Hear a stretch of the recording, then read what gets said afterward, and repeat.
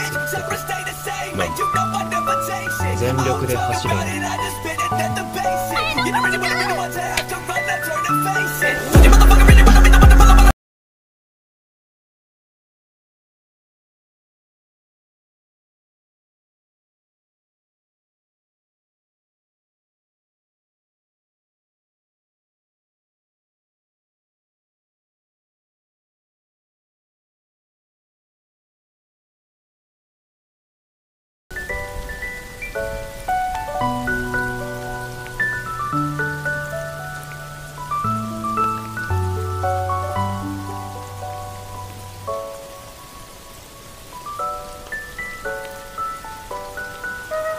もう一人で十分だ。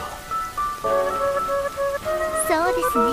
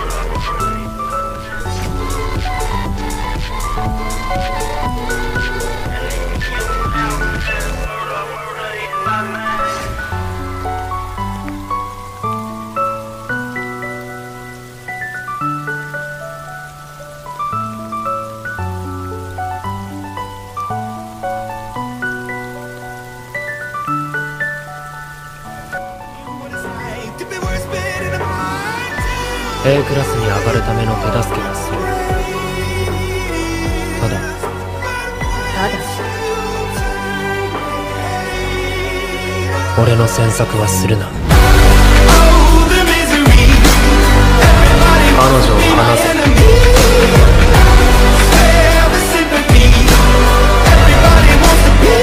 俺の詮索はするな。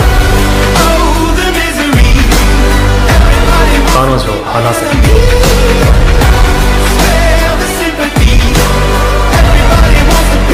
俺の詮索はするな。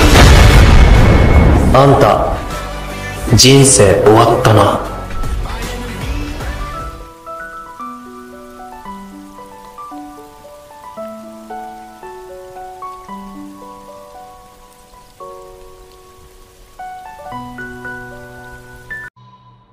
If I may, I'd like to pose an interesting question. Are all human beings truly equal? These days, everywhere you go, there's talk about the fight for equality. As a wise man once said, heaven does not create one person above or below another. People like to throw his words around. But that's not the whole quote. He goes on to say that while we are all equal at birth, pretty soon things begin to change. Academic effort is what sets some people apart to rise above the others. At any rate, humans change over time based on their actions. Truth be told, at the end of the day, equality is just a fantasy. And most of us go through life denying the fact that we live in a meritocracy.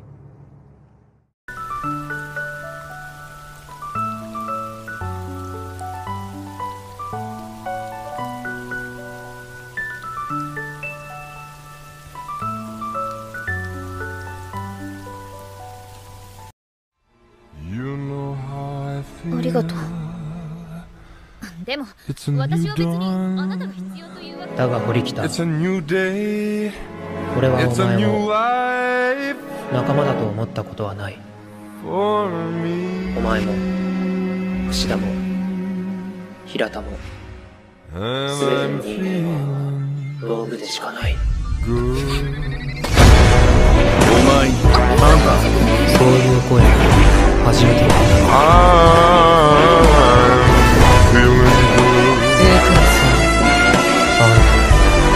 それでも教師か。やめて、綾小路君。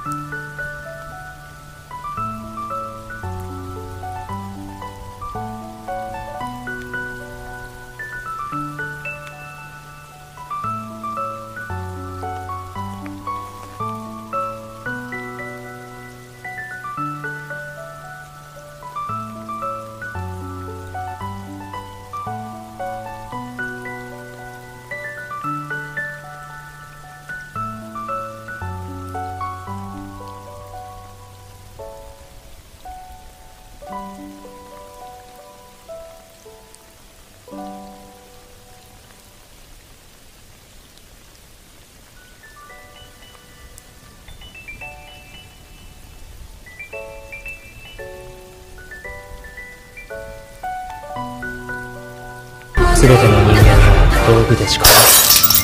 この世は勝つことが全てだ。俺の詮索はするな。この世界はお前が知るよりも深い心に火を持つ光。そしてより強い側が相手を包み込む。全ての人間は道具でしかない。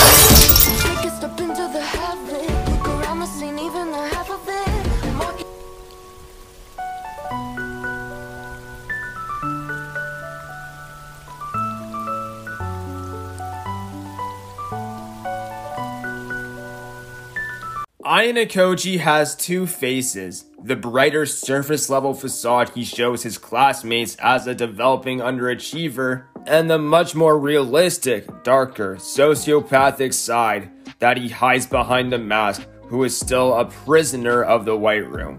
Ayanokoji's upbringing was one of solitude and isolation. The White Room was an environment where children were exposed to extreme learning conditions in order to facilitate development. For Ayanokoji, the passage of time was a sort of fiction, to say the least. All he could remember were the white walls that surrounded him. He was kept under a watchful eye because he was remarkable by every standard. The motivation of the White Room was to create artificial geniuses, to prove that your genetics don't matter, but the environment one grows up in does. In other words, an experiment on the concept of nature versus nurture. By educating children from as early as an age as possible, they could become elite.